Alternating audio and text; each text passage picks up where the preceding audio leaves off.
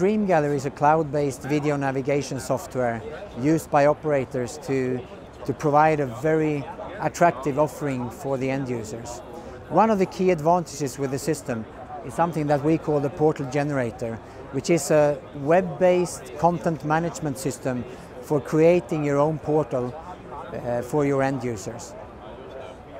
With the portal generator, you can generate the content of your IPTV offering. So it's a true what you see is what you get graphical editor for providing the content.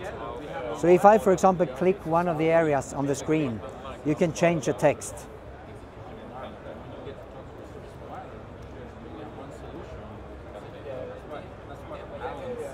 When I then click the update button, the user interface will immediately be updated. So this can be used as a staging environment for the operator to try to deliver new services.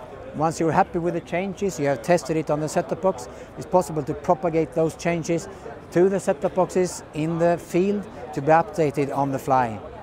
So it's a content management used by the marketing department for providing new services to your customers. We are also currently looking into providing applications for the companion devices. So one of the things that we have been working on is to provide a cover flow feature for displaying the VOD content on the companion devices.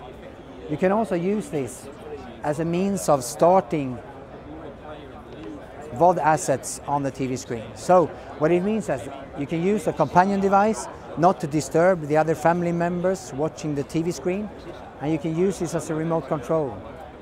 So if I want to watch this asset, I just press a play button on the device and you will start the VOD movie on the TV screen. You can then use this as a remote control for doing trick play and stuff like that. Just press stop when you're happy and you will stop the TV stream. Let's put the companion device away and have a look at the smartphone as well. We have also done an application for the smartphone, which is a remote control. So you use a trackball on the smartphone to navigate on the set-top box. So by just flipping this ball over, you can navigate in the content. So if I, for example, would like to browse the VOD archive of the portal, just move into that section by clicking OK on the tracking ball, and you can browse the posters and try to find some nice content to watch tonight. When you find what you want to watch, just click OK, and you will have the purchase dialog. Say that I would like to watch a trailer, just click OK once again, and you will start the VOD trailer in full screen mode. So you can use your smartphone that you probably have in your pocket anyway as a means of navigating on your TV screen.